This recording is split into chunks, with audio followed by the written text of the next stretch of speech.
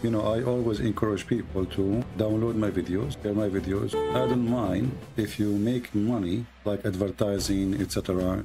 That's not a problem for me.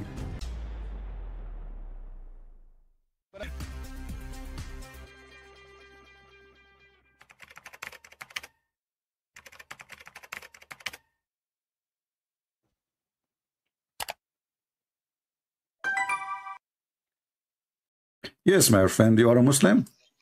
Yes, am I speaking to Christian Prince? Yes, I am a Christian Prince. How we know that you are a Muslim? Can you confirm to us that you are a Muslim?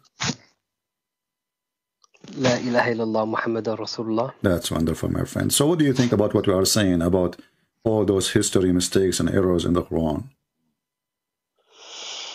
Well, to be honest, I don't necessarily like to, because you said as an example, the wife of Fir'aun was Asiya, and this is true. It is mentioned in our narration that this is the case, so I'm not going to lie about that.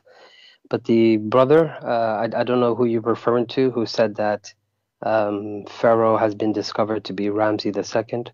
I don't agree with this notion. Well, you can see the videos. People, they can remind all of them. Mimi Hijab, he said that.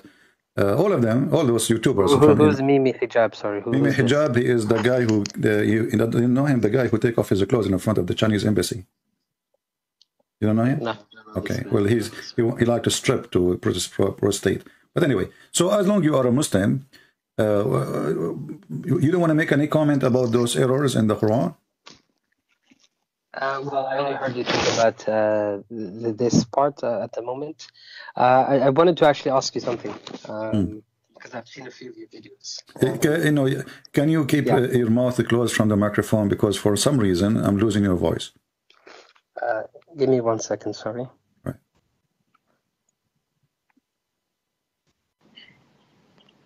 Is it better now? Yeah, it's better. Go ahead.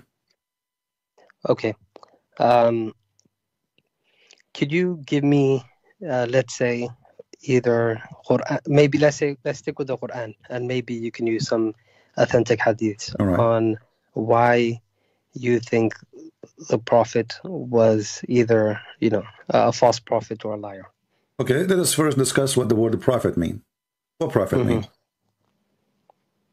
I guess the better word to use is messenger of God, but prophet means someone who prophesies. All right. Something. So is he a prophet or a messenger? He's a messenger of God. He's not a prophet. You see, then you're going to ask me what prophecies has he made? No. You see? Come true. So you are denying now he is a prophet because you're afraid I'm going to ask you what prophecies he made. So no, he's a prophet. Okay. Is he a prophet or not? He is, yes. Okay. Tell me the prophecy he made.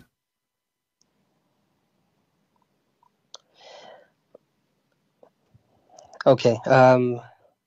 You mean that's come to pass or are going to come to pass? My friend, prophecy is a prophecy. When you try to prove to me, first of all, by the way, I welcome you. You sound like a nice guy. So you are welcome. Always, we welcome Muslims who they are really polite to join us, and we would treat you very nice, the same as you treat us. So you are welcome. My friend, help me. When you say a prophecy, that means he said something, and it's confirmed. So obviously, something came to pass. Okay. Are you familiar with Surah Rum? Okay, let us go to Surah Rum. What about it? If I'm correct with my understanding, and I could be corrected here. Yeah. This verse was. No, sorry, I got a better example for you. No, let's go for this one first. Let's finish it.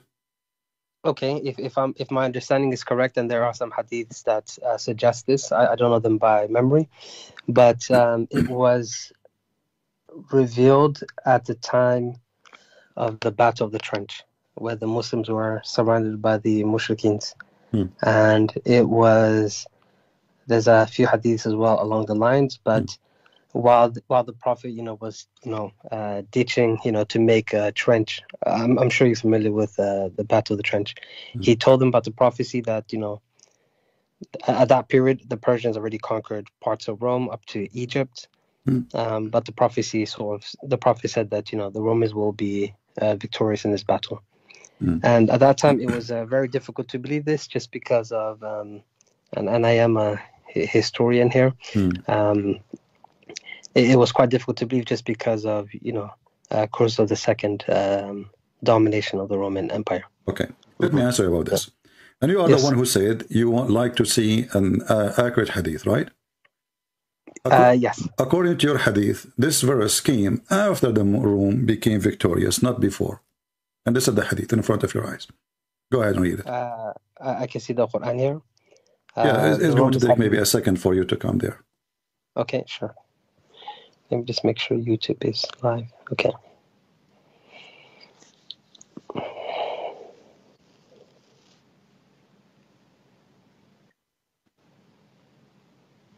Is it coming now?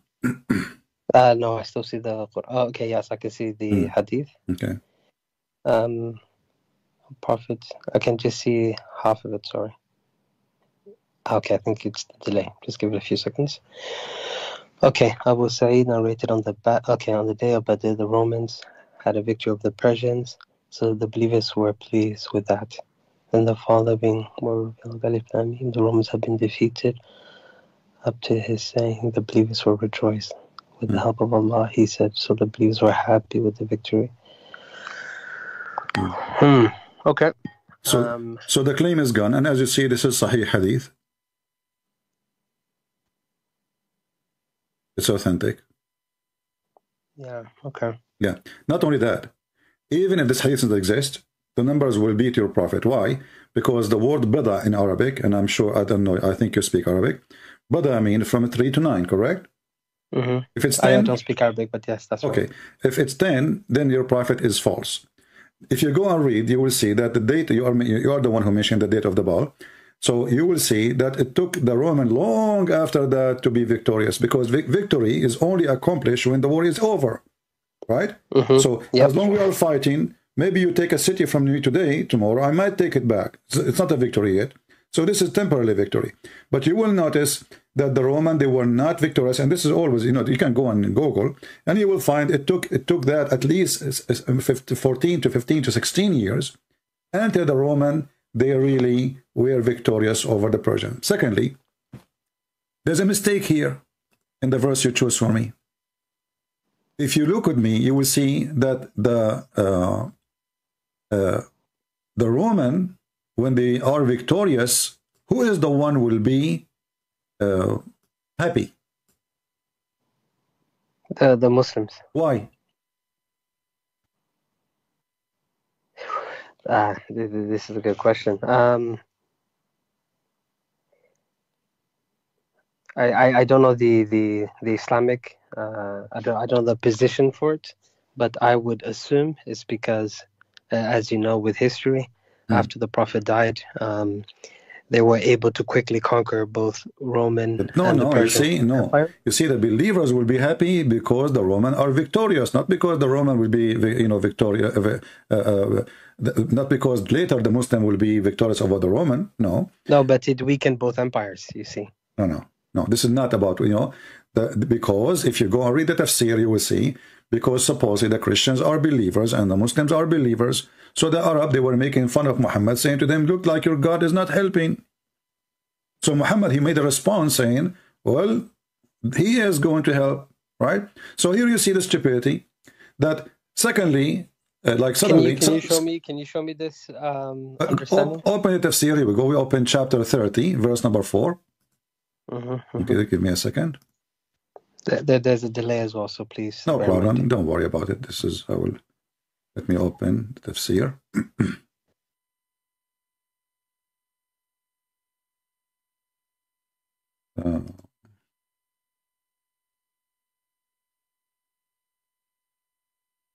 Chapter 30, verse number 4.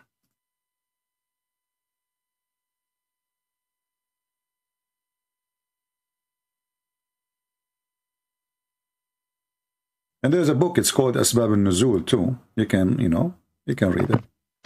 Okay, thank you.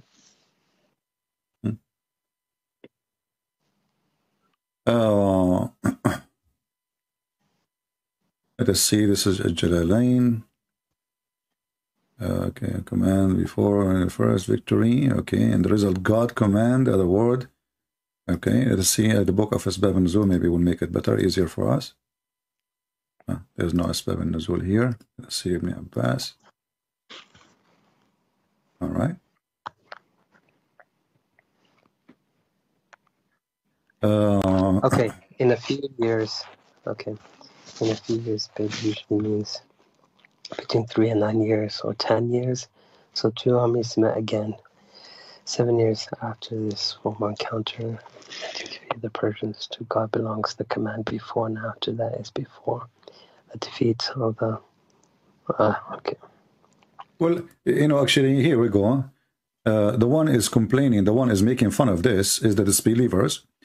When the Roman will defeat the Persian, and also when he gave victory, who is the one who gave victory? Allah. Okay, so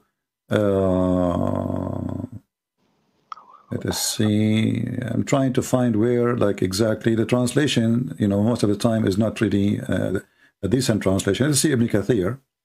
Here we go. Let's go to Ibn Kathir. Maybe Ibn Kathir will make it better.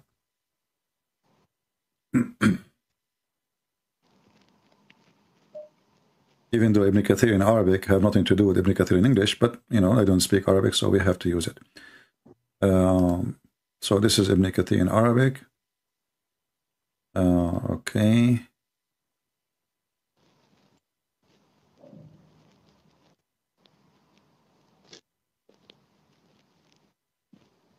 So why you find that, but what you're trying to say is that the reason why the Muslims were happy is because the Romans were Christians and they are fellow believers, right? Because the pagans supposedly making fun of the Christian, they lost the Persian, they destroyed them, you know, they killed them, they took Jerusalem, you know. Okay, and Allah will help, you know, Allah will help who He will. So Allah, He helped the Roman. Okay, for what reason? Let us see. On the day they were the revealed Persian were prevailing over the Roman, the Muslim wanted the Roman revealed over the Muslims. Read carefully. This is Mikathir. The Muslim wanted the Roman to prevail over them because they were people of the book. So give it a second. I think it's still loading. Okay, there it is. The decision of the matter before helps. On the day they were revealed, the Persians were prevailing over the Romans. The Muslim wanted the Romans to prevail over the Persians because they were both people. Follow the book. Concerning this, Allah said. And then He says, and the Quraysh, on the other hand, wanted the Persian to prevail because neither of them were people who follow the book, correct?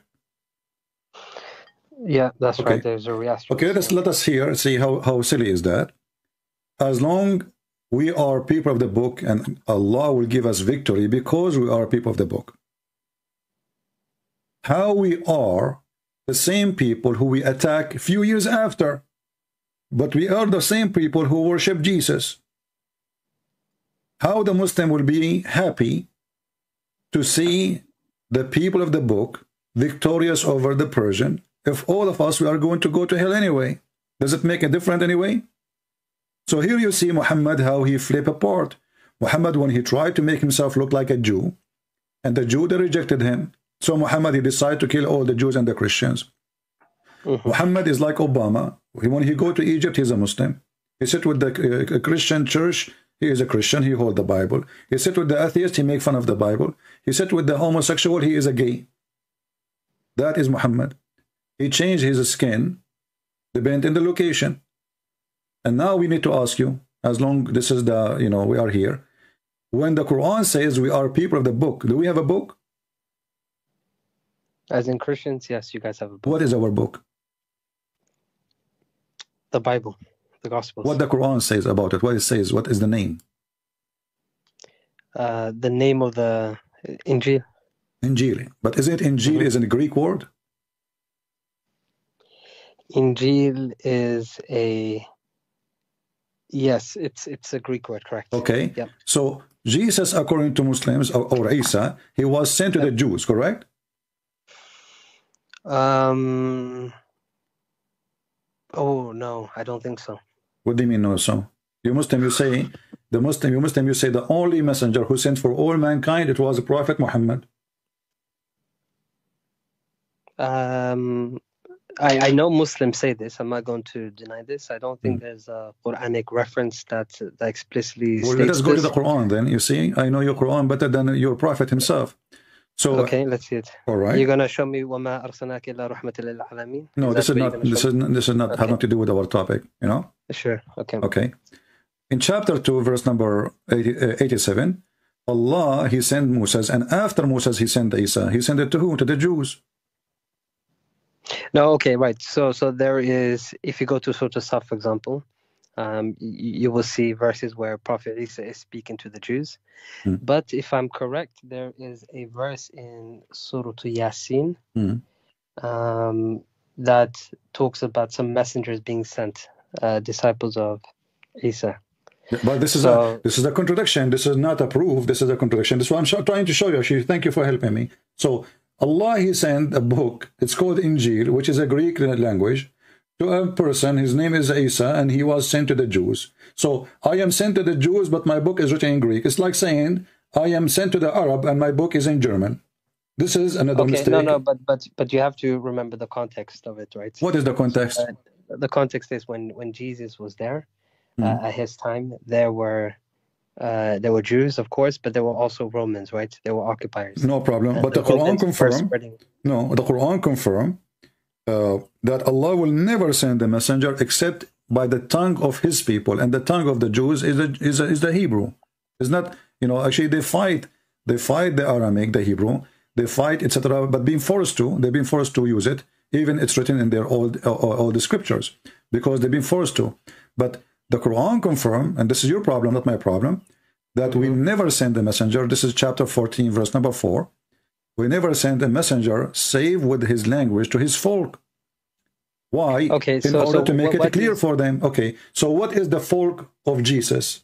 Who is the folk of Jesus? Sorry, can I just say something though? Go ahead. Right. We know that the Romans occupied Jerusalem, right? And there were a lot of Roman soldiers there. Are you saying that God would abandon the Romans because they couldn't speak the language? Or God would... I am saying what your God's saying. I'm not saying what my God's saying. I'm showing you what your Quran is saying. The Quran is saying... We were never sent to save with the language of his folk, that he might make claim for them. Can we see the interpretation, please, for this? Sure, here we go. Which you want Ibn Kathir, Al-Qurtubi, Al-Tabari, Al-Jalalain? Which one you want? Let's go with Ibn Kathir, please. All right. So chapter 14, verse number 4.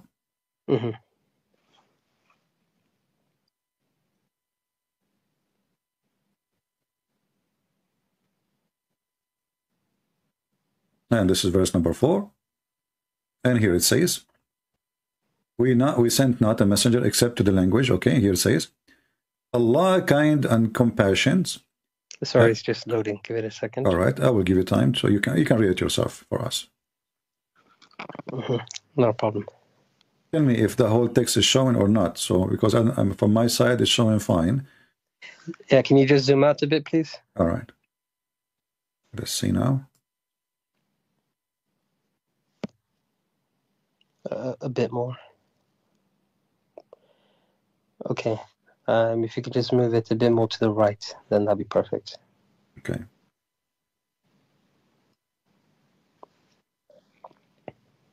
Okay, every prophet was sent with the language of his people, guidance, misguidance. Okay.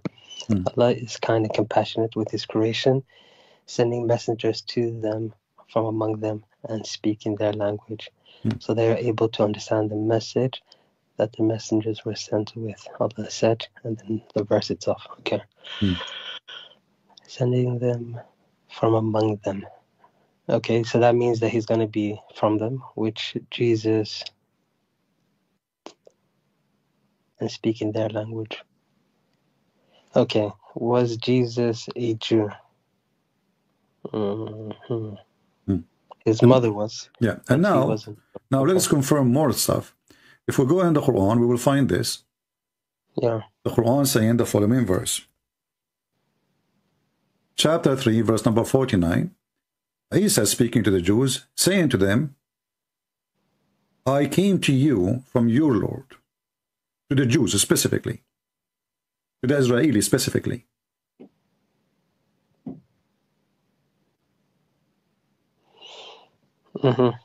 Yeah, you're right. The verse does say that. Okay, so I was sent to the Jews, I was sent to the Israelis speak Hebrew, and then Allah, he decided to choose the Greek version of the Bible, which is obviously, this is the word is known at that time for the Greek one, and Muhammad, he do not have any idea what he is using. He just used a word which he do not know what it's mean.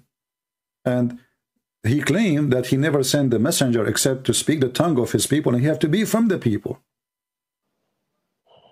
So in order for Jesus to have a Greek book, according to the Quran, then Jesus have to be Greek, and his people have to be the Greek.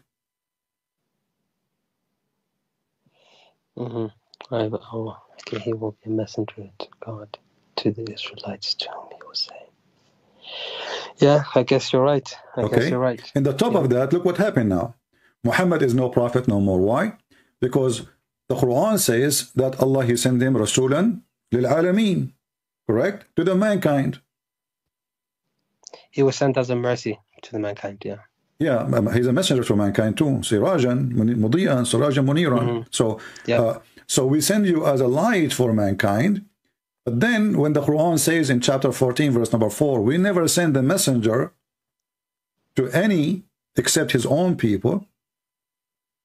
Why? So he can deliver the message to them in their language in order to do what? To make it clear. That makes sense. So based on this, Muhammad, if he was sent as a person, he was sent to the Arab and the Arab only.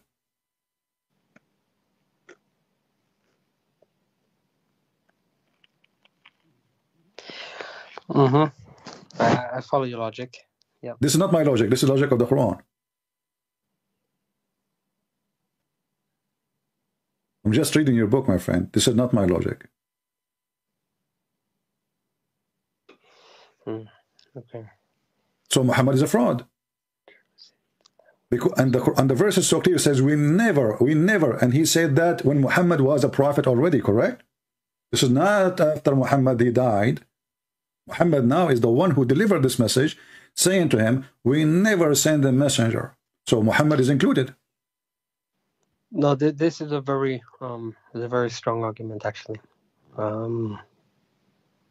I don't have an answer for this, but let me take this one away with me. And now, actually, we are not done. This will open more doors for more crazy stuff.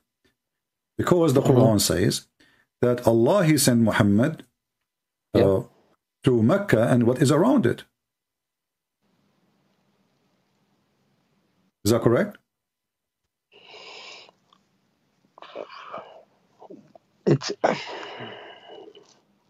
It is, yeah. I read this. You're right. Okay. Say that. So, in chapter 6, verse number 92, sorry, it says, we have blessed the book, which is the Quran, revealed to confirm, which was revealed before it. Actually, this is false translation. Revealed what is between his hands. If you know Arabic, it says here, مصدق الذي بين يديه, confirming, believing in what is between his hand. And this is the book of the Christian and the Jews. And now he will see here. So confirming the book which is sent before. Let us change the translator because this is false translation. Always the Muslim, they deny and they try to fabricate the translation, because when you say what is between his hands, that destroys the whole Quran. Confirming not what was before it, what is between his hands. You will see all translation, they took the word between his hands. Anyone can take this, take it to Google, and you can see مصدقا الذي بين يديه. And by the way, this is a very bad Arabic. I never heard of somebody saying مصدق الذي بين يديه. What is that? What kind of Arabic this one? But anyway, let it go. So believing in what is between his hand, and to warn what is around Mecca, the mother of towns. Mecca is a small village at that time anyway. Until now, actually, it's small. You know, the investment and the money, etc. But still, it's nothing. So, Muhammad was sent only to Mecca and what is around it. And suddenly, Muhammad became a messenger for mankind. And then the Quran says, we never sent a messenger except to the people, speaking the tongue of the people. And now that will take us to the different person. If you remember, Allah, he sent Moses and Aaron to speak to the Pharaoh. That's right, yeah. Okay. Is the Pharaoh from the people of Moses? The Pharaoh wasn't Jewish, but like I was mentioning about the Jesus point, because you know, they lived in Egypt, they had to interact with the Egyptians. Yeah. So if they were to accept the belief, they would be part of the people of Moses. My friend, doesn't matter. Doesn't matter. The Quran says we never send the messenger except to his people. So Moses will not be a messenger to anyone except his people. So how he is a messenger to his people, and then he go to Pharaoh, invite him to believe in Allah, and ask him his people to believe in Allah too. So that broke what Allah is, because the verse before it says we never sent. Correct? We never sent. No, like I said, it's a very strong point. I need to take this away with me. I don't have the answer. It's a very strong point. Okay, so until now, I'm showing you things after thing after things. All of them, they are crazy, and all of them prove that Muhammad is a false prophet. So if you remember when you called me, I said, well, he's a prophet. Can you give me a prophecy? And turned to be everything he said, this guy is wrong. Right, we spoke about one prophecy, and we spoke about this topic here. No, all of them, by the way, are prophecies. All of them, if they lead, because Muhammad was not in the time of Moses, correct? He was not, no. Okay, so when I say something nobody knows, this is a prophecy, even if it's in the past. If I say how God created the earth, God, he told me, this is what prophecy is, God told me. Prophecies can be about something happening in the future, or will happen in the future, or something will happen in the past, but nobody knows. Something secretly uncovered. So God informed me, and he told me how he created the earth, as an example, how he created the baby. So by time, people didn't discover how the baby is created. So now you say, oh, Muhammad, he prophesied that the baby is created in a certain way, which is wrong. Like he said, that the sperm came in from the backbone of the man and the ribs of the women, which is crazy. So he prophesied how the baby is made, and time come, and if science confirm what Muhammad is saying, that will be a prophecy, but the baby is already made. Muhammad himself was a baby, correct? Okay, so let's talk about that one right there. You just mentioned. Yeah. Can you pull up the verse, please? No problem. If we go to chapter 86. Yep. Chapter 86, verse number. Let us go verse 6 and 7. Here we go. This is the Quran. خلق من ماء دافق يخرج من بين الصلب والترائب. And as long you mentioned before that you like Ibn Kathir, we can go to Ibn Kathir. You don't mind, right? Yep, let's go to Ibn Kathir. All Just right. give it a second. It's loading. All right. So we go to Ibn Kathir, and let us see.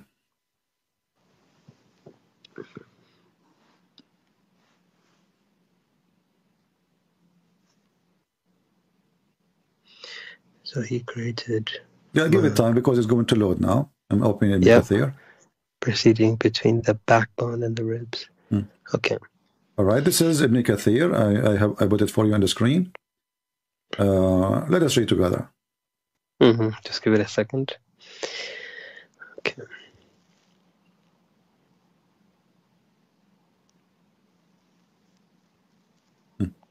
Okay, all I can see says, then Allah misleads whom he wills, I guess. And this is another thing. Later we can talk about Allah. He mislead us who he will.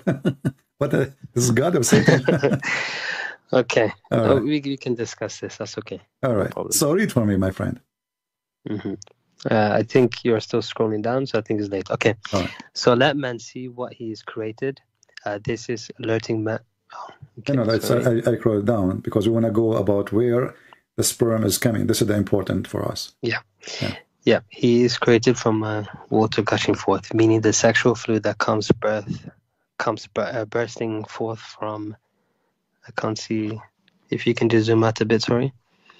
The man and just a little bit. Sorry. Yeah. Okay. Thus, the child is produced from both them by the permission of Allah. Due to this, Allah says, proceeding from the backbone and the ribs, meaning the loins of the man and the bones, ribs of the woman, which is referring to her chest. And by the way, this is fast translation. In Arabic, it doesn't say all the loins, it's the backbone. Muhammad, he said... sorry, I'm just a bit confused there. Sorry, give me a second. Okay. Proceeding from between the backbone and the ribs. Backbone, meaning the backbone or loins of the man. Okay, so we're talking about two separate people. And okay, so it's talking about sexual fluid coming from the backbone of the man and the ribs of the woman, which is referring to her chest. How in the world this is from God? Because we know sperm comes from the testicles, right? So no, according to Muhammad, testicles are decoration, like the one you put them in Christmas tree. You know, they are hanged there for like, you know, like a Christmas light. Yeah. Okay. It's good to see a Muslim laughing. You know, I like it. So, my friend, is it from God? Is it really? This is God. This is prophecy. What is it? What does it mean? Ribs of the woman? Can we please? The ribs. You know, if you go and read the interpretation, it says in Arabic, it says موقع القلادة. Actually, even here, Ibn Kathir, he says that. He says Ikrama, referring to her chest. In fact, in Arabic, it says موقع القلادة, the location where the necklace is. You see, like the what they call it, there's little hole. Yeah, the bone. Yeah. Little hole between the top of your ribs, right away in the top. This is where the location of the necklace. When a woman, she wear a necklace, tight necklace, that will be in that location. So according to Muhammad, this is where sperm is coming from. So can you just send me the link? Sorry, I apologize. Send me this link. My friend, the problem with this website, it doesn't show link. It shows I can give you the let us say the website, and you can open it from there, because there's no like unique link. You know what I mean? I will post it in the chat. This is I'm using the website. It's called wordofallah.com. Word of Allah. You're talking about Ibn Kathir anyways, right? Yeah, this is Ibn Kathir. Yeah, doesn't matter. You can open it any website you want. Yeah. So let me find it myself. Give me 1 second. Yeah. I posted actually in the chat. You can use the same website. Word of Allah. Search for wordofallah.com. And then go to chapter 86. Verse, from 1 to 10 in this website is showing you. Okay, so I'm in Word of Allah. Chapter what, sorry? Chapter 86.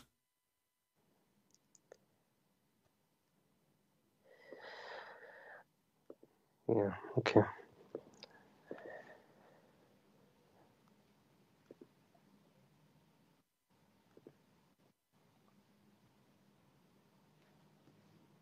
Word of Allah / tafsir. Yeah, I see it here. Okay, yeah. Okay. No, I was just double checking. Okay. Yeah, you're right. It does say that there. Yeah. How this can be from God?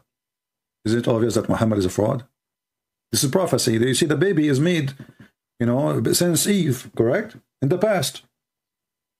Look, I'm not going to, I don't lie, okay? So I'm not going to sit here and say that this is correct. Because it's not. It's not. You know what I mean? I respect that on you. So I'm not going to sit here and try to make up excuses. It's very clear. So why, my friend, you're still a Muslim then? I mean, isn't it obvious? I mean, this guy is claiming to be a prophet, claiming that God told him this. This is not hadith. We can go over it. We can run over it. We can say, you know what, maybe somebody put it there. This is the Quran. Okay, how about the teachings? Don't you think at least they're good?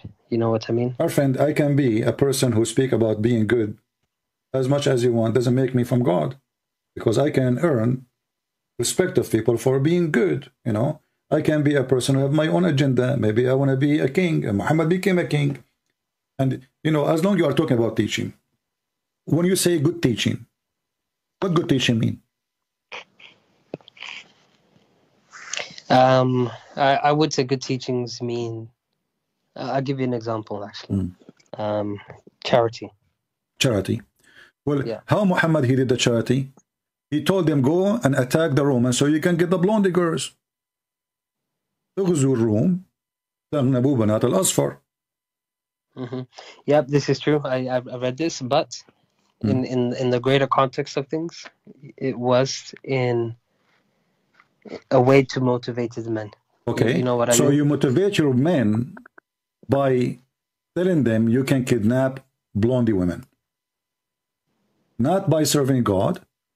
No, there are many ways to motivate people. You know what I mean? No, my friend. If you go, you see the verse, you will see that the person who said to him, "Don't tempt us by women," Muhammad, he claimed that he is a hypocrite. But reality is, what do you mean? What do you mean? Well, you know, when the guy, he said to Muhammad, "Oh, excuse me, don't tempt me, don't tempt me." He was asking Muhammad, why in the world you are tempting us to go to war? Those people did not invade us, did not attack us, did not kill us. They never come here. Why want to go there? He did not say because we want to spread Islam, because we want to bring them to... No. He said, attack the Roman, get the blondie girls. So the man who said to him, why you are tempting me with this, to go to jihad, for no reason except blondie women, Muhammad accused him to be a kafir, to be a hypocrite, and to be a false person. And this was before the Battle of Mu'tah, or after? Sorry, just. This is when Muhammad, he decided to send his messenger to attack, to warn the Roman, convert or else. And when they refuse to convert, you know, actually after, before he sent, according to the Muslim, not me, I'm not the one who make this history. Yeah, so, yeah. I mean, this is before Tabuk, right? Yeah. This is, and then he decided to go to Tabuk, and he failed. He failed in Tabuk. He went there. He could not make it. So he was, you know, the victory he promised was a fraud. And by the way, you are the one who mentioned to me that Muhammad, he predicted that we will conquer the Roman, correct? Yes, but you see, before Tabuk, before he even went there, it was to avenge the Battle of Mu'tah, if I'm correct. Doesn't matter. This is where Zayd bin Haritha. You see, I don't go by all the history of Islam. I believe all of it is shish kebab. But however, Muhammad, the one who was happy for the Roman to be victorious, now he want to kill the Roman because they are kuffar, which is very funny and very crazy. In the same time, he is not asking the Muslim to go and attack to spread Islam. In fact, in chapter 9, the same chapter we are reading, you will see that when the Muslims been forbidden to have any non-believers in Mecca, the Muslims, they fear the property. You know, read with me, chapter 9, verse number 28, the same chapter. Oh, who you believe, you know, verily, let us, you know, this translation is very funny. The AdWords is not there. Let us go and see another idiot. They make it so long for no reason. Okay, here we go.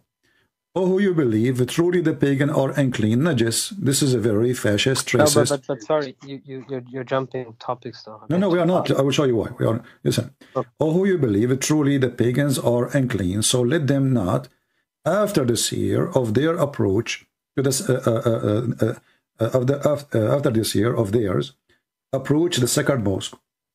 And if you fear poverty, soon Allah will reach you. And right away he says, attack the Roman, attack the Christians and the Jews, kill them. So how Allah will reach you? So attacking the Roman was a solution for money, not for God. No.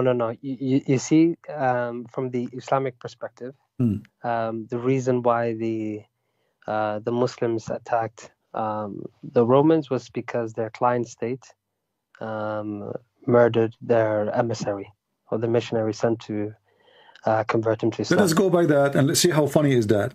So you send the messenger saying either you convert to Islam or I will kill you, and then you expect them to give you a hug. He is the one who is announcing war. Convert or else. Aslim taslam. This is what he said to him. Aslim taslam. You want to be safe? No, I don't think this is what he said. I'm not too sure exactly. Here we go. Let me show you, my friend. Don't, you know, for me, remember, you are talking to Christian Prince. I'm not a kid. Aslam taslam. Here we go. And this is the hadith. And you are the one who said you accept Sahih hadith. That's correct, yeah. Let the screen load, sorry. Bear with me a second. And your prophet, he keep mentioning that Aslam taslam to many people. Always he said that. But anyway, let us go. I mean, if what you're saying is true, okay, then then it's justified. Okay, here we but go. if it's not, then no, read it, my friend. Here we go. Yeah, read it. And you know, this is the funny. The Muslim, they say that he killed him. They killed the messenger, but the messenger is Dahil Kalbi. But according to many Islamic books, Dahil Kalbi, he did not die in that day. No. The messenger was Harith, right? Now here we go. In front of you, it says Dahil Kalbi, my friend. So Muslim history is a fabrication. So read with me. So Allah he sent to the governor of Al-Basra, in that time Harkulis, whatever his name, and he said to him, in the name of Allah, the most merciful, the compassion, Muhammad is the slave of Allah, blah, blah, blah, blah, to Harkulis, the ruler of the Byzantine, blah, blah, blah, blah. I call you to Islam. If you become Muslim, you will be safe. Sorry, it's just loading up. Okay. Messenger of Allah, which they had brought to the governor of Basra, which in turn passed it to Heraclius. Okay, that's the governor. That's right. He read it out, saying, in the name of Allah, the merciful, the compassionate, from Muhammad, the slave of Allah and his messenger, to Heraclius, ruler of the Byzantine. Okay, I guide you to Islam. If you become Muslim, you will be safe, and Allah will double your reward. If you turn away, then you incur wrong action of your subjects, O people of the book. Come to a proposition which is the same for us and you, and bear witness that you are a messenger, that you are Muslims. Sorry.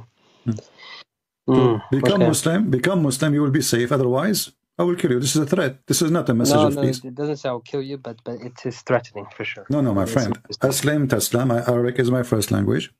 Aslam Taslam. That's what Muslim they say. Become Muslim, you will be safe. Otherwise, we will kill you. That's it. You know. So this is what you're saying. It says in Arabic, right? It's in Arabic and English too. You see, Aslam Taslam. This is literally translation for the Arabic. Become a Muslim. In English, become a Muslim. Says, oh, sorry. Continue. Okay, become a Muslim. Become safe. Safe from what? The guy, he's the king.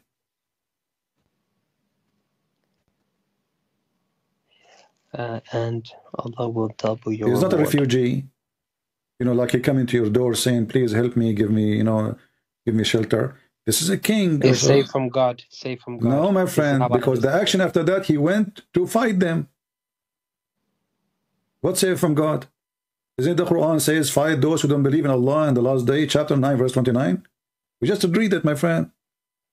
Fight those who don't believe in Allah and the last day, and what is forbidden by his messenger.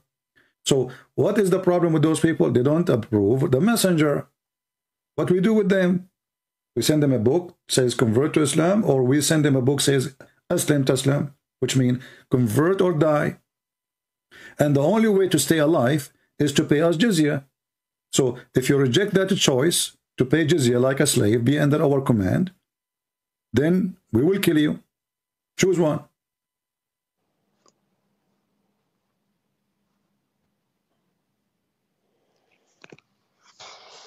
Okay. And as you see, you are the one who mentioned to me that Muhammad, he motivate his men by the blondie girls. If I am a decent person, speaking of God, I will never mention, hey guys, they have a blondie girls there. Let's go and get them. I will say, let us bring the religion of truth to everybody. What the girls have to do with this? And you will see, as long as we are talking about women, how women and sex involve very much in Islam. You are the one who mentioned, well, don't Muhammad have a good teaching? Is this a verse? There's a verse about women, she can offer herself to the Prophet. What does this have to do with God? Let's see this verse, please. Okay. Remember, I am supposed to be a prophet of God. And you are, you want to believe in me. And then I say to you, if you have a wife or a daughter or anything, she like to give herself to me, so I can, with my respect to your family, I don't mean to insult. If your wife, she like to give herself to me, that's good. Yeah. What does this have to do with God? How that serve God? This has nothing to do with God. Chapter 33, verse number 50. Muhammad suddenly he start counting how many women he can sleep with, and as you see, the whole town, all the verses. Look how long this verse. Your wives, well, you are sending him a verse that he can sleep with his wives. Isn't it too late? And then you will find that all of those things are privileged to Muhammad. And a believing woman, she offered herself to the Prophet to do nikah to her, which means to F her. The translation says to marry her. Where is the word marry? Show me in Arabic. I want to see it. It says she offered herself. Nikah doesn't mean that. Nikah means sexual intercourse. Nikah means sexual intercourse. Thank you very much. So, and women, she is offering herself. And let me ask you now, is it true that if your prophet, his eyes fall into a woman, her husband must divorce her? I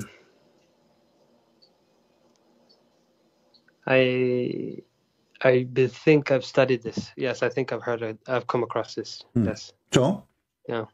You mentioned to me, what about his good teaching? Is that a good teaching? That I'm a prophet of God, I go to your house, I respect your wife, I see your wife, I like her, I say divorce her so I can have her.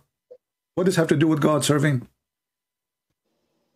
Isn't this is against the teaching of God? If you go and read the Ten Commandments, what God he gave to Moses, it's clearly saying that adultery, fornication, wishing a woman she is not yours, is forbidden. This guy, he claimed that this is a privilege to him. And all his privilege is about sex and money. Here you will see, this is the book of Al-Qurtubi, and I'm showing you the reference in front of you. And I'm going to use Google translation. And I will post short link for it. This is Shia library, by the way. But this book is not a Shia. Qurtubi is a Muslim Sunni, correct? Hello? Yeah, can you hear me? Yeah, now I hear you. So I'm saying the website I'm using now is a Shia library, but the book is a Sunni. Shia library have all books. Who is it? Who wrote the book? Al-Qurtubi. Okay. You heard of Al-Qurtubi, right? Yeah, he's Sunni though. Volume 14, page number 212. It says here that... But which book, sorry? Which book of his? I apologize. Tafsir Al-Qurtubi, Tafsir. Okay. Okay. Volume 14, that's the Arabic version. There's no English, I think. Page number 212.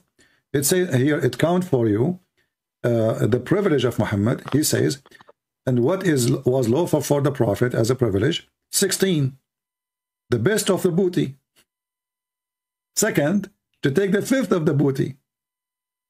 And then and increase more than 4 wives. Even Muslims have only 4 wives. Muhammad, he have unlimited. There's no limit. And then to F a woman bilafz al-hiba, which mean she say, I offer you yourself, he F her. Number 6, to F a woman without her parents approval. All of them is about sex. Number 7, to F a woman without dowry. He do not need to pay for free. Number 8, to F around the Kaaba or during the Hajj. Number 10, and if his eyes fall into a woman, which means he like her, it is a must for a husband to divorce her so he can F her. And this is what happened with his son from adoption, Zayd. Let us use a Google translation. Read carefully. This is a prophet of God. You know, this is a prophet of God. Let us go to number 10. No, you're right. I remember studying this now. Okay. Okay. So, what kind of a prophet? He have a good teaching, as you said. If his eyes fall into your wife, you have to divorce her so he can sleep with her. Why is he short of women? I mean, the guy, he have tons of wives at home. You see what I was told? I remember having this discussion when we were studying. And the Imam said, even though this was a privilege, he did not utilize it. What do you mean? You know, he did practice it. He never did it. No. He took Safiya. There's a verse about it in the Quran. In the chapter of Al-Ahzab, you know, when Zayd, he finished with her, and the Quran. You mean Zainab? Zainab bint Jahsh, Zainab, the daughter of the donkey. So no. You see, with her, the situation was the Prophet came into, you know, there's multiple narrations, but the more authentic, as the scholars say, is the one that he came in to the house. Zayd wasn't there. The Prophet said something. What he said? What he said? Remind me.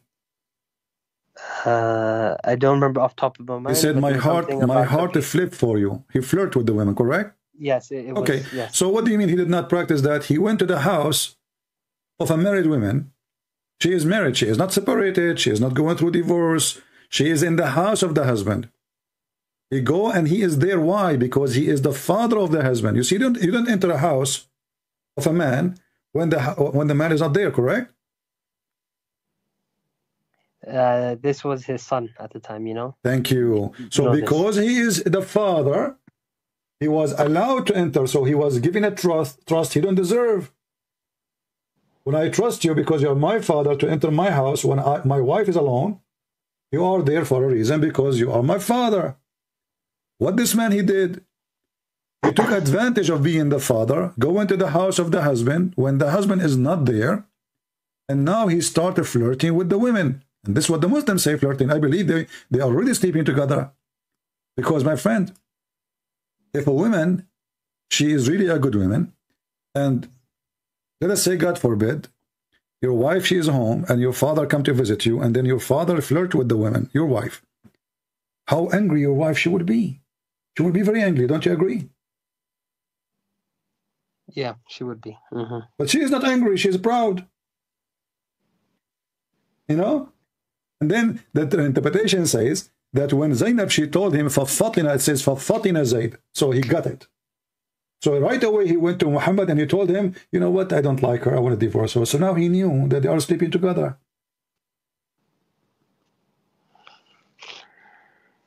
No, I don't think they were sleeping together. My friend, what is the difference between somebody flirt with a woman she is married? Isn't it, this is a sign that he is willing to sleep with her, because already he disobeyed the good ethic of God. What is different? Isn't it your Quran? Isn't it your prophet? He says that adultery is adultery of the eye and the tongue, correct? Correct, yeah. He okay, so he commit adultery. I mean, the guy who speak about, you know, speak about doing good stuff, he is the last one to follow the good stuff. So Muhammad himself, he says, it is Allah verily has fixed the very portion of adultery which a man would indulge in, which of necessity must commit, which is very stupid to say, because now he is making it as a like destiny. The adultery of the eye, the lustful of the look, and the adultery of the tongue. So Muhammad, he said it clearly that this is adultery of a tongue, adultery of an eye, because his eye saw the woman, correct? And she was wearing sexy clothes.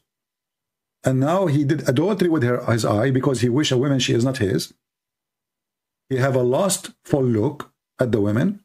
And then the result of that, he committed adultery with his tongue. But this is what the Muslims say is, we don't know what happened for real. This is what the news says. And not only that, if you go to Al-Qurtubi, you will see that Zainab, she claimed that after that, Muhammad, he flirted with her. Each time her husband, he tried to sleep with her, Allah, he make his penis swell. Is that correct? I have never heard of this one, to be honest. Can you show me this? Okay, let us see. Let me show you. Hold on. Give me a second.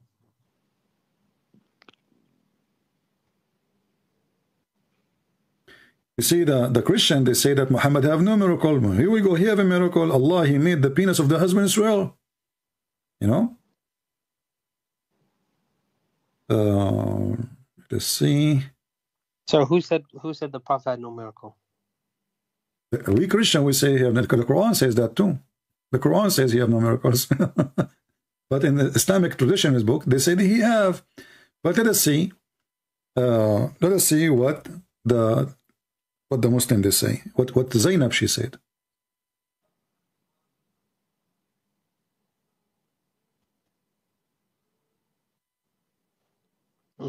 And for miracles, there is the While you search this one up, sorry, I'm not sure if you found it yet, the hadith on Zainab, but yes, the splitting of the moon. We will go to that and you will die laughing. Just wait. Okay. Just and wait. Also the feeding of many people. Yeah. Here we go. This is Tafsir al-Qurtubi, the same book I gave you, the same pages. You can read. It says, أن زيدا تورم ذلك منه. Mentioned in a hadith coming from Zainab that she said that Zayd, his penis is swell each time he tried to get close to her. Are you sharing your screen, sorry? Yeah, it's in the screen. Okay. Give it a few moments, sorry. Let me post the link. I will post the link too in the chat. And everybody can use Google Translation, you know. So here it says actually. Yeah, I can see it now. Okay. It says here, أمسى زيد فأوى إلى فراشه. So Zayd, he came at night. He went to his bed. And then Zainab, she said, and he could not do it to me, which means he could not F her. وَمَا امْتَنَعَ مِنْهُ غَيْرَ مَا مَنَعَهُ اللَّهُ مِنِّي. And nothing make him not to be able except Allah. He forbid him. He could not do it.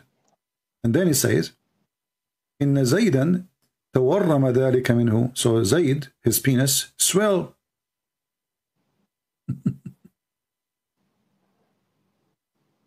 So imagine now, we have God become a pimp.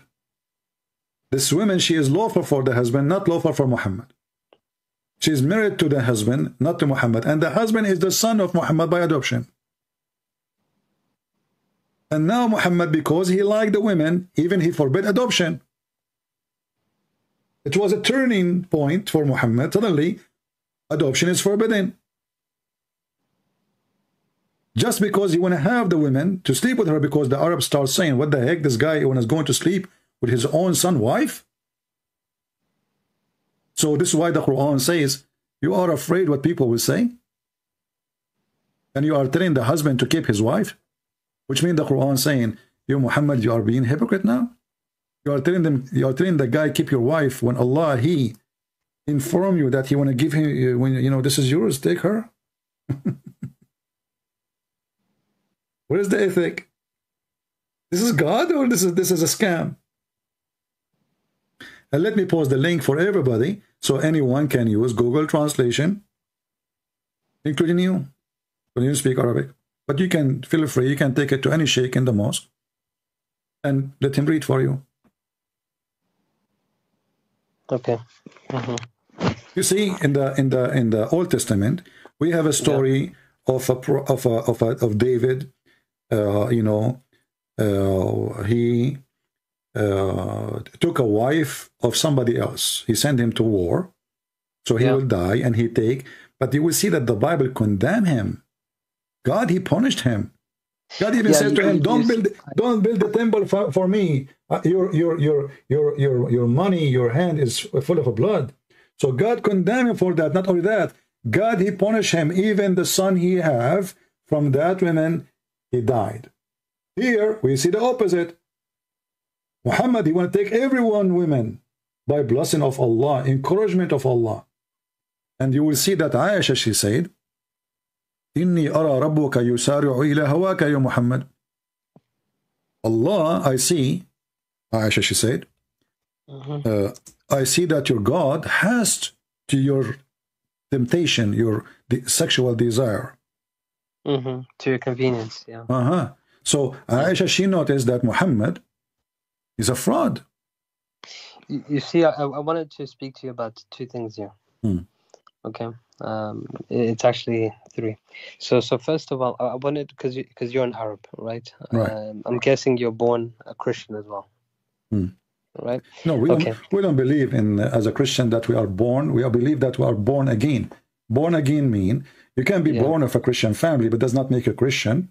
You know, you are going to be Christian if you understand who is a Christ and you accept Christ as your Savior. This is called born again. Go ahead. But what I mean is that I'm guessing that you lived your whole life in Yeah, I understand. Okay, go ahead. Yeah. Okay. Okay. So now you've read the Quran in Arabic, right? Yeah. Do you? I've been told, obviously I don't speak Arabic, that it's a lot better in Arabic. In English, I always said it's not very coherent book. You know what I mean? My friend, what you Is just it the said, same in what you Arabic, just said, or- what you just said, proved to me that the Quran is stupid. Let me explain to you. Tell me. The Quran is in Arabic, and in Arabic is way better, correct? This is what I was told, yes. Okay. But isn't it your prophet, he said, that Allah, he sent him the Quran in 7 ways or 7 letters? Okay, what is the reason? Muhammad, he claimed, what is the reason behind saving the Quran in 7 ways or 7 dialect?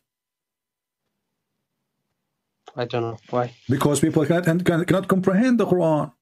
So imagine, you just said something, I find it very funny, I'm not making fun of you, but I'm making fun of Islam, that the Quran in Arabic is better, but as you see, the Quran in Arabic is worse because Allah, he need to rewrite the Quran 7 times in order to make the first Quran, in order to make the first Quran clear.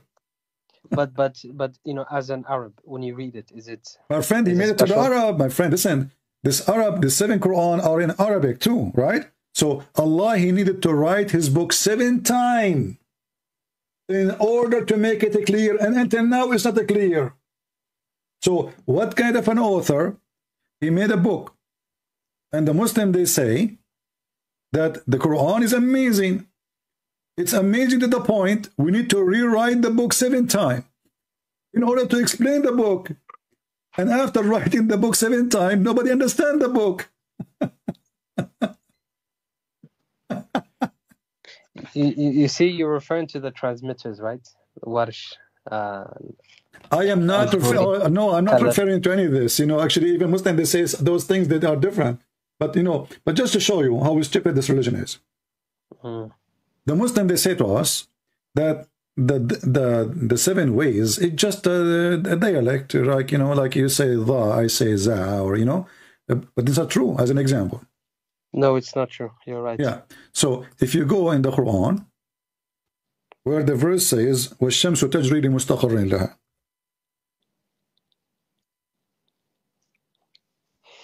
the sun run into its own course.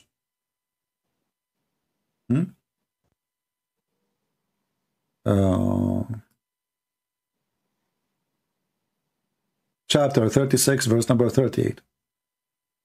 Here in Arabic it says, in English, and the sun runs on what it is fixed course. Is that clear? It runs, right? Yeah, the sun runs on its fixed course. Let us go to Ibn Kathir.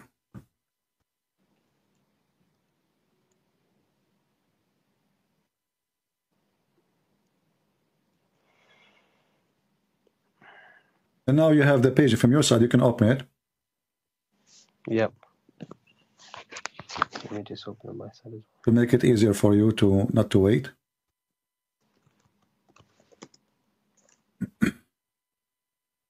So what was the verse again? Chapter 36, verse number 38. 36, 38, thank you.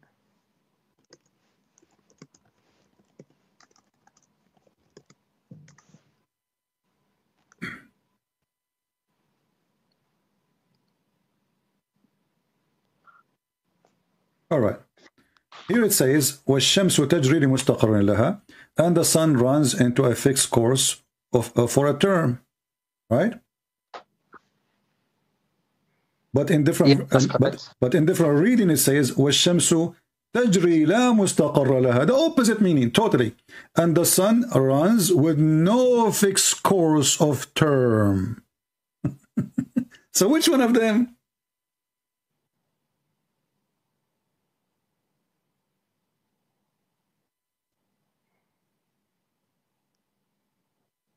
One saying the sun run into a fixed course, and one saying the sun run with no fixed course. So this is not different dialect. This is the opposite. We are not talking Right, about different direct no more.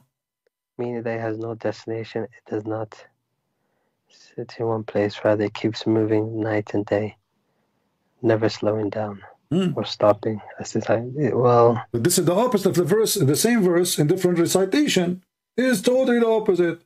One says it runs, the other one says to a station or to rest, and the other one says it doesn't run to rest. So how this can be different reading? Are you showing both readings on the screen, sorry, or not? It's in front of you, my friend. It says here. Here we go. Read it. I can see the one says, and the sun runs with no fixed course for a term. No, read the first one. And لِمُسْتَقَرٍ لَهَا, here we go. And its fixed course is beneath the throne of Allah. Here it's go down, it says. This is the verse, لِمُسْتَقَرٍ لَهَا, on its fixed course for term appointed, between two brackets, means it has appointed time and it will not go beyond that. Then if you go down, it says the opposite. And the sun runs with no fixed course for a term. Here, the sun runs with fixed course of a term. Which one of them? Okay. Yeah, it's a problem. This is not a problem. This is a joke. There's no way God, he says this both.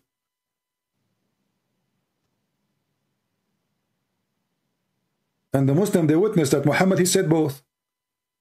So Muhammad, he forgot what he said. He just add here la, and that make it no. Here he forget the la. So when the Muhammadan, they say, well, different dialect does not mean different Quran, that's a lie. Because this is totally the opposite. Okay, I see what you're saying. So my friend, after all of this I showed you, isn't this is enough for you? Be honest with me, to leave Islam?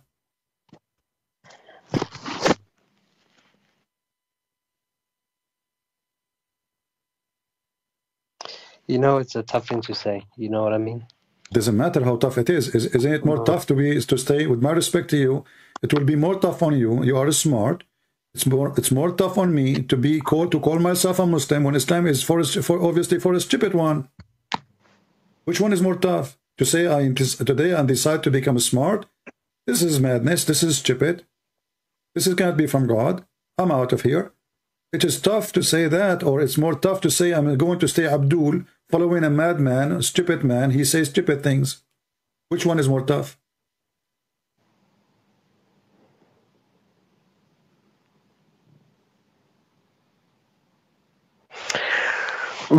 Okay. I agree. So do you agree to leave Islam, my friend?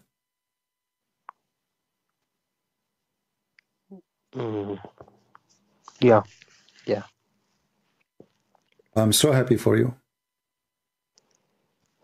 I praise the Lord that today you call me and you decide to leave Islam and you are free from the garbage of Muhammad.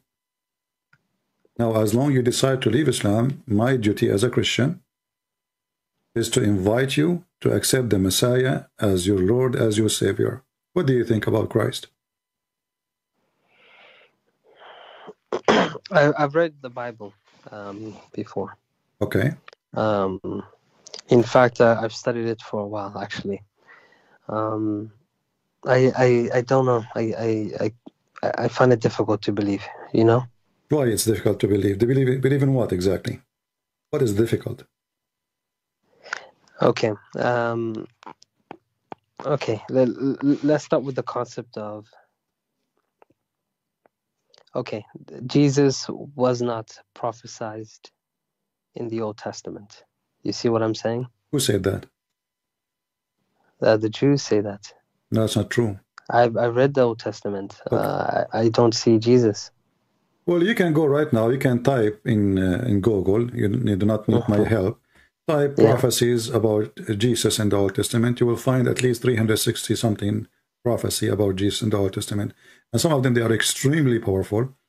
And as long you are saying the Jews did not see that, so how the Jews, they are the one who welcome him in Jerusalem, they shout in his name, and why the believers, the first believers, who they are Jews, believe in him. If there's no prophecy about him. But they were a minority, right? Who said that? Who said so? Who said so?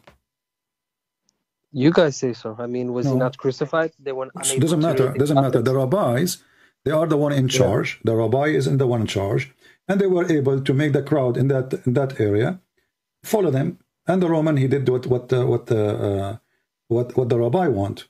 But you will notice in the same time that the Bible tells us that thousands of people believe in Jesus, and thousands of people, they listen to Jesus and they love what Jesus do.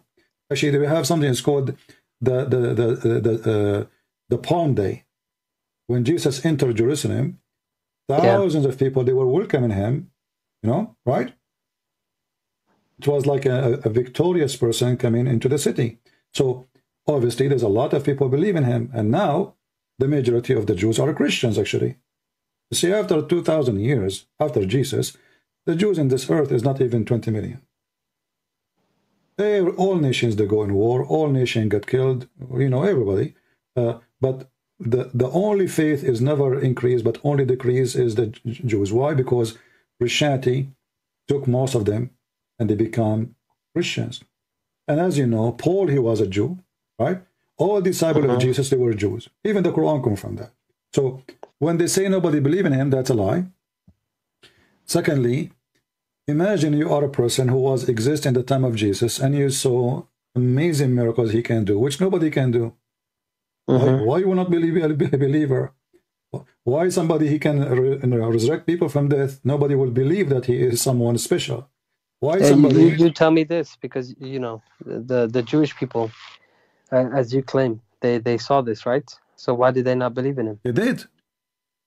They did. The rabbis, they did not believe in him. My friend, who said that the rabbis did not believe? There's many that they believe, but there's big names, let us say, who they want to lose their authority. You know, there's always, you know, one day I was looking for a job, and I apply even for a taxi driver. Imagine, I'm a person who have degrees, but because you know you need to pay for your food, right? And nothing wrong with working. Doesn't matter what as long as it is.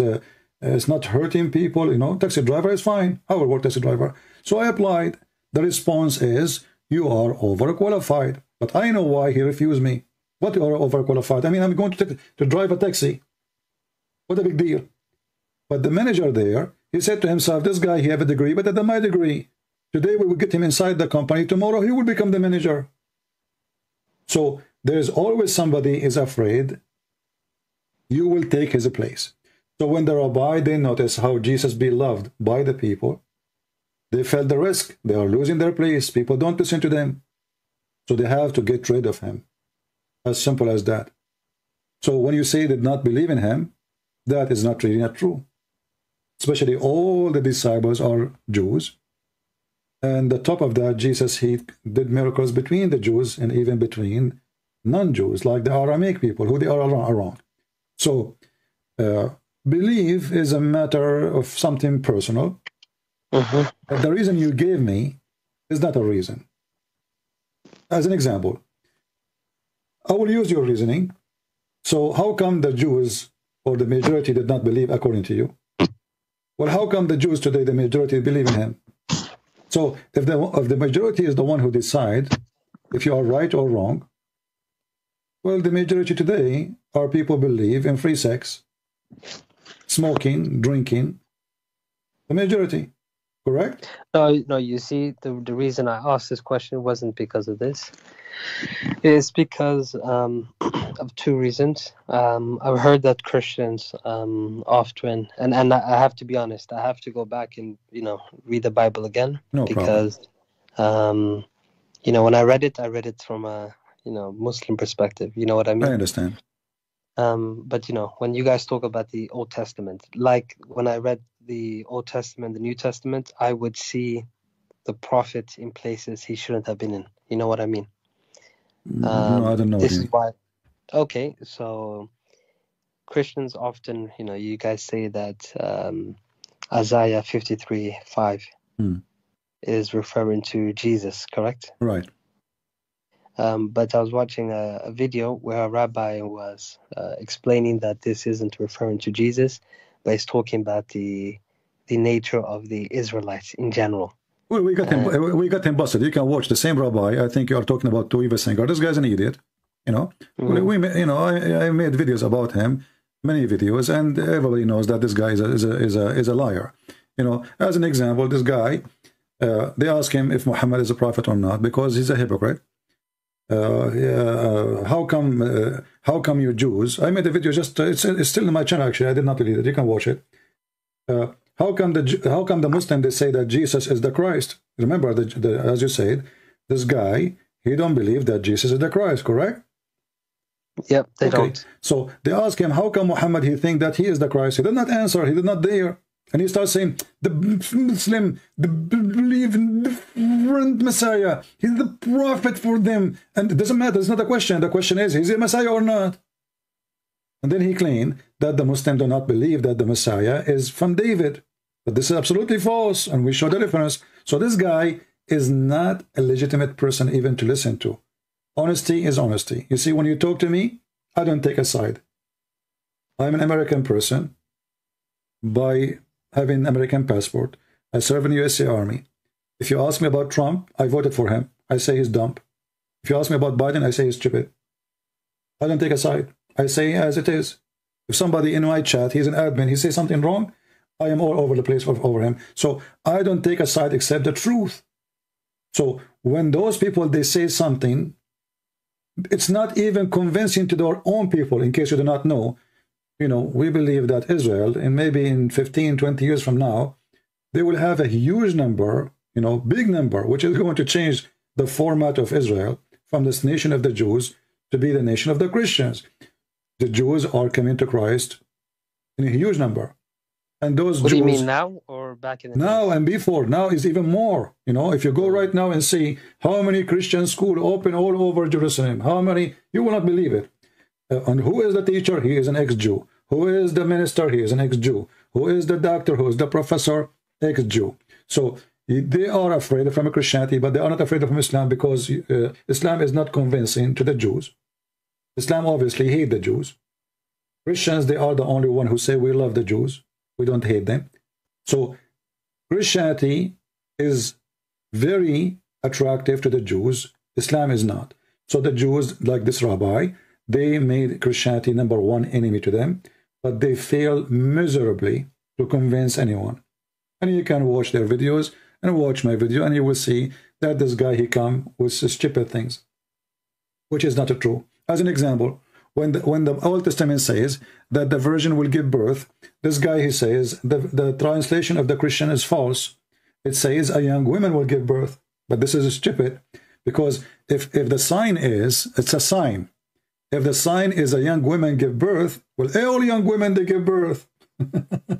There's millions of them every day. So, well, where is this prophecy? Where's the reference? I made a video about it. You can go watch it. You know. Mm-hmm. So okay, I'll check it out. Yeah. So when he say that the Messiah or the Christian, they say that a young woman, she will give birth, when in fact it says a virgin, because it's a miracle. You know, not every woman can do. If women they can do that, that's mean all women can do that. This is not a sign. This is not a miracle. So he lie and they lie when they say it is not a virgin. If it's a young woman, that is actually even against the Bible. Why? Because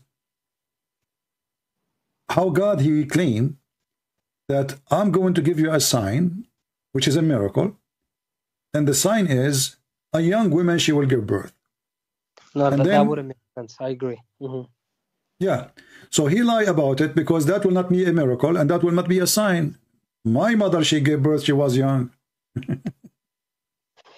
She must be Mary then, you know, and I must be the Messiah then. So this is stupid. So you know, when those people they try to refute, they are bankrupt. The same as the Muslim, they try to refute us. I don't see really any different. You know, if you want to go, you try always to find how much legitimate is what they are saying. You know, just think about it. Don't listen to the Christian. Don't listen to the Muslim. Don't take a side. Don't listen to the Jews. Just think carefully, and you investigate. You go search. You know, the Hebrew is there. The dictionary is there. You open dictionary, you read it, and then if the word mean what they say, that's mean they are right, and the Christians are lying. If not, then the Christians is right. No, that's fair. Okay, You see, my friend, everything I was with you, I showed you reference one by one. Yeah. Right? So when a Jewish rabbi, he says, like in Isaiah 7, that this is not about Mary, she is being a virgin, we laugh, because that will destroy even the verse meaning. For God, he will not make you promise that a young woman will give birth, for that will goes to 1 million of women, and then how we will know who is the Messiah? It have to be an amazing miracle. Something never happened before. Or there's only one Messiah. There's no two Messiah, there's no three Messiah, there's no four Messiah. So if it's not about a virgin, it's about a young woman, then there's no prophecy. And there's nothing said there.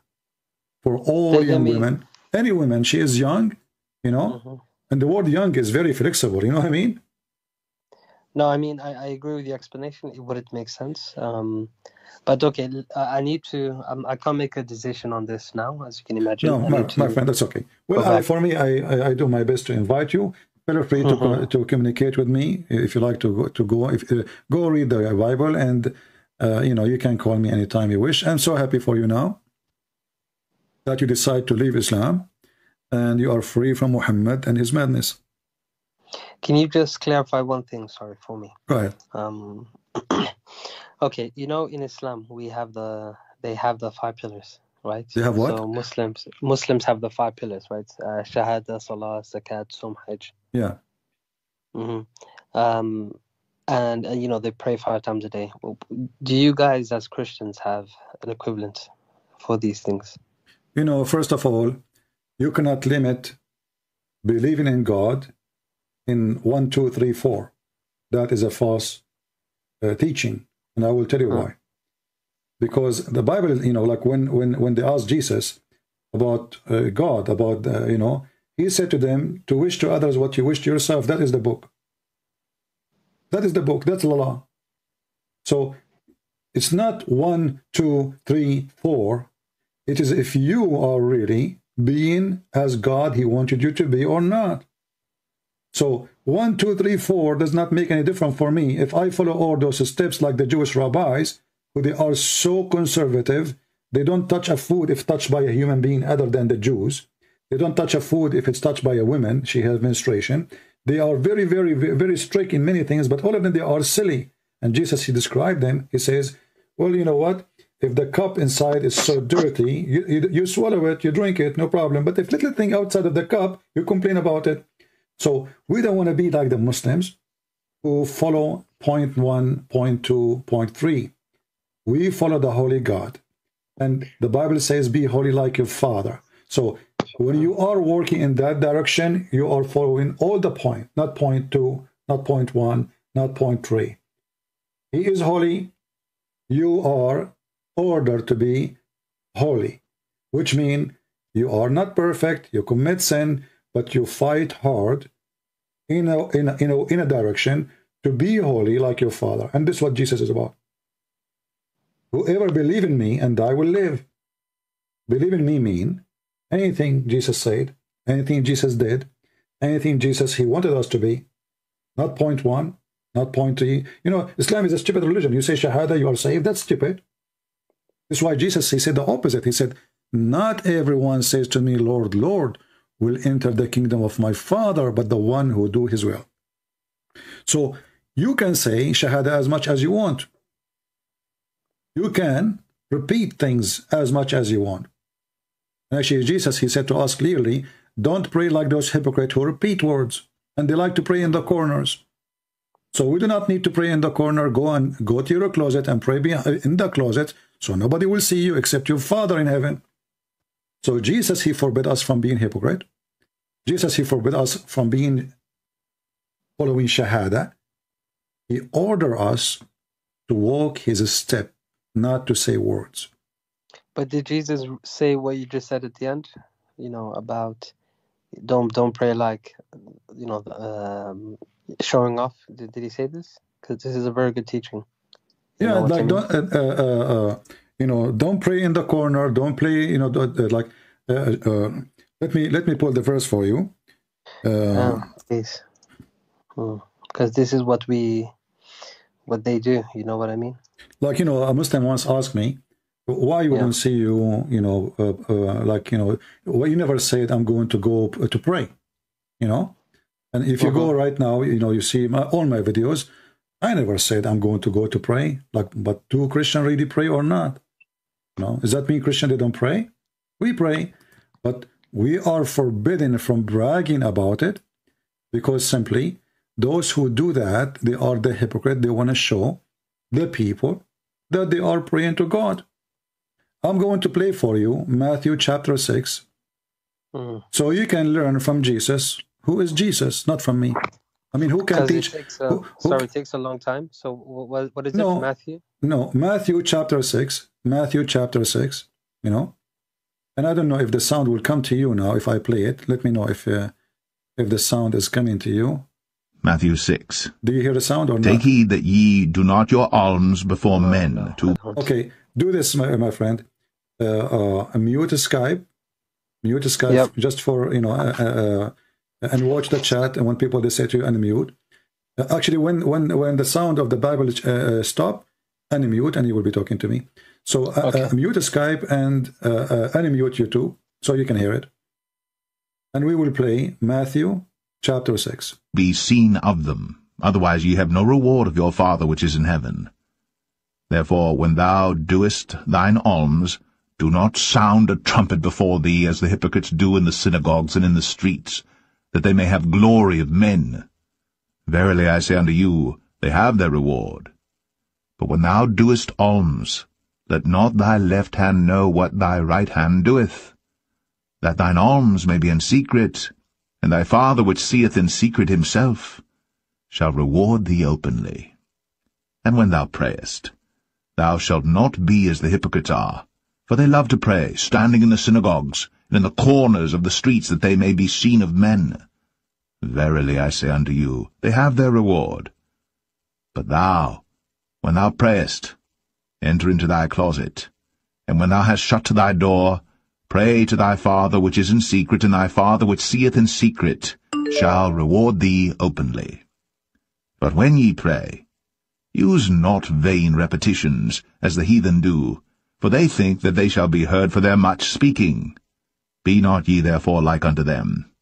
For your Father knoweth what things ye have need of, before ye ask him. After this manner therefore pray ye. Our Father, which art in heaven, hallowed be thy name. Thy kingdom come, thy will be done, in earth as it is in heaven. Give us this day our daily bread, and forgive us our debts, as we forgive our debtors. And lead us not into temptation, but deliver us from evil. For thine is the kingdom, and the power, and the glory, for ever. Amen. Amen. For if ye forgive men their trespasses, your heavenly Father will also forgive you. We'll stop here. You will notice right away that this is the opposite of the teaching of Muhammad. 100%. They love to pray in the corners. They love to show themselves. They even put a rag on the top of a car. They go and they pray in the middle of the square. I remember when I was a kid, I visited a Muslim child in my age.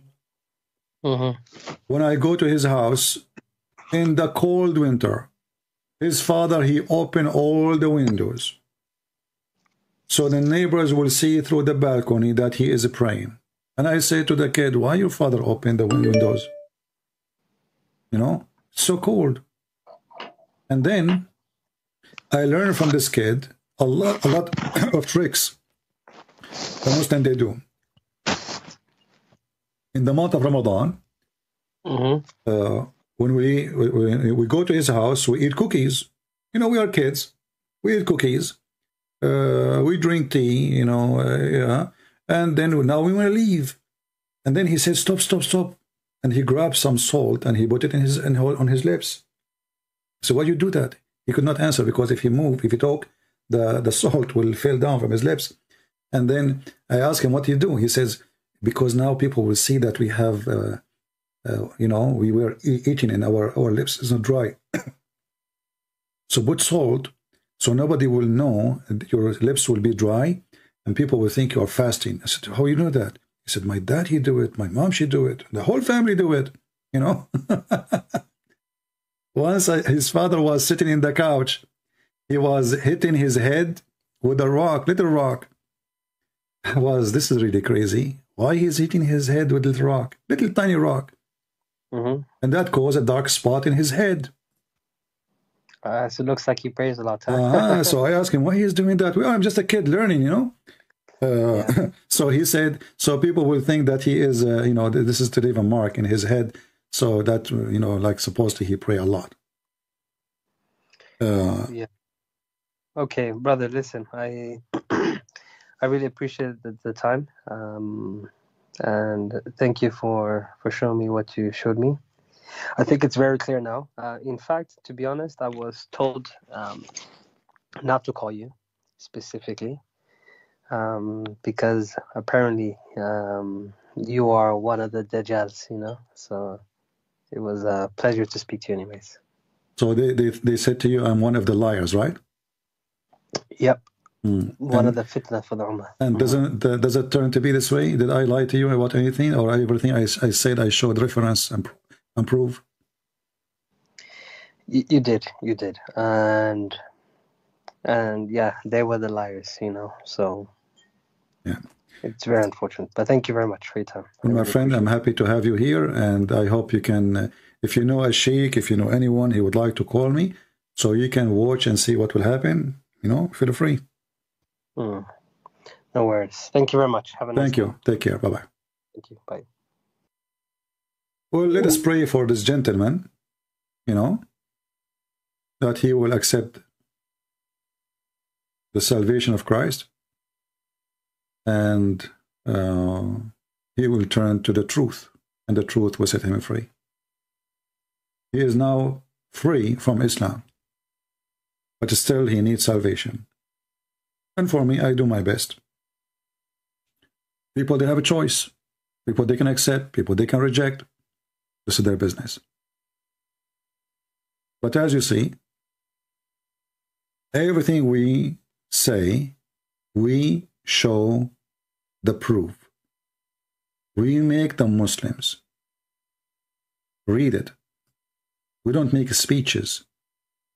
Everything we mention is from their books. I think I will stop for today. my throat. Hold on.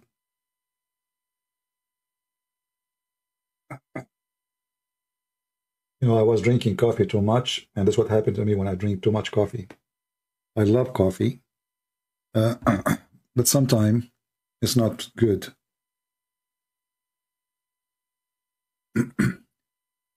So I'm going to stop here today before I lose my voice, and I'm very happy for our friend. I did not really ask him his name, but anyway, whatever his name is, we are happy for him that he left Islam, and let us see how many Muslims will leave Islam today after watching this video. What do you think? How many? How many person, they are decent, they will see the reference which we show on the screen, they will examine the reference. I encourage all the Muslims to examine the reference. Whatever we show you, whatever we give you, it have to be an Islamic website, it have to be Islamic books, it have to be Islamic reference, it have to be Islamic interpretation, not ours. Examine, my friend, and then you will see. Can I talk to you? I'm a Muslim, my friend. Learn Islam, no problem. But maybe not today. You want to call me next time I go live on air?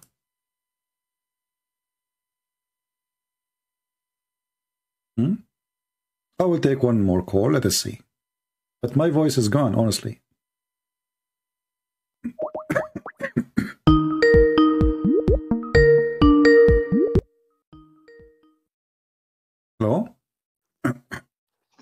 Yes, my friend, you are live on air. Are you a Muslim? Sorry, we already spoke.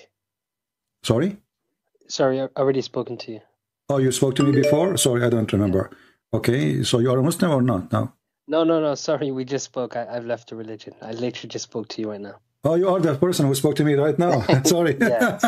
You see, for me, I I don't look really about who is calling, who is talking. You know, I mean, that's why I said I don't know his name, because I forgot to look at the name on the Skype. All right, what do you want to say, my friend? No, I just texted you to say please don't use my name. That's Oh, okay, all right, no problem. You see, your name is in preserve, and this is your life, my friend. I respect that. Thank you for calling again. And remember, I want you to go and read Matthew chapter 6 again. Take your time and look at the wisdom of Jesus. Amazing teaching. And look at the garbage in the Quran. And then you decide which one is really a person he can make a better person of you. You know? It's up to you. Okay. I won't look at that book anymore, but I will check out the Bible. All right. Take care, my friend. God bless you. Take care. All right. And please pray for our friend here. He asked me not to mention his name. Oh, I will respect that. I thought this is a new Muslim trying to call or something, you know. But he's the same person. So anyway, obviously he's using his real name. Do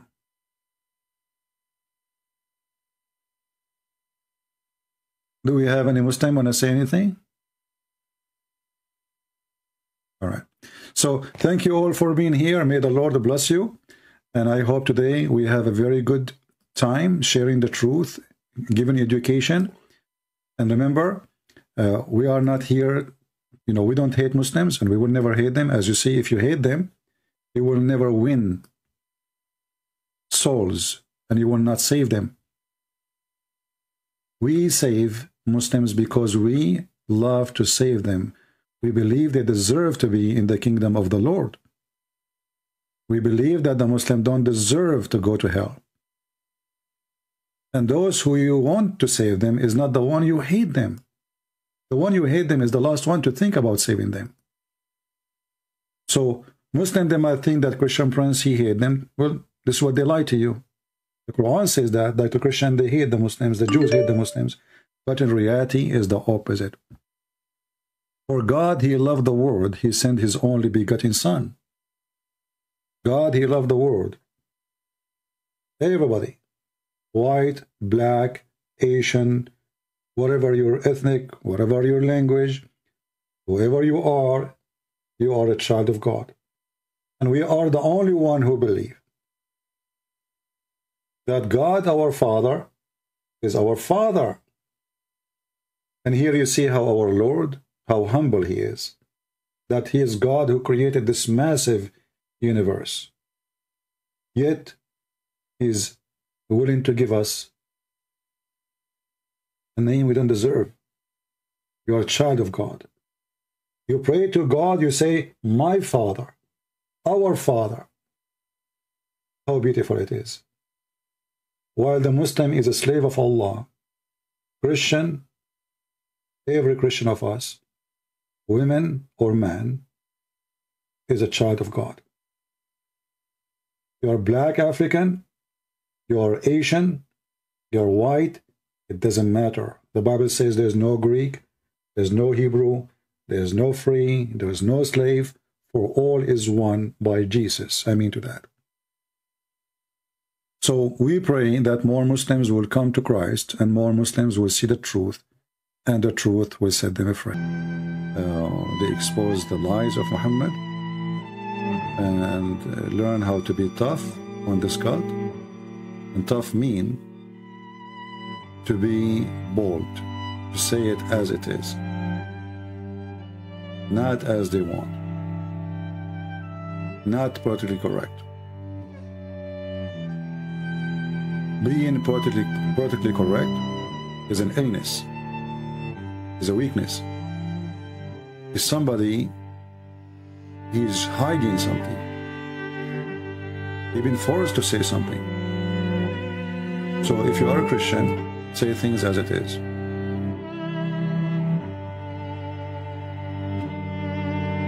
Yes, we love the Muslims. It doesn't mean we will let the Muslim die and go to hell. Loving the Muslims is saving the Muslims. It's not the opposite. So when somebody, he says to you,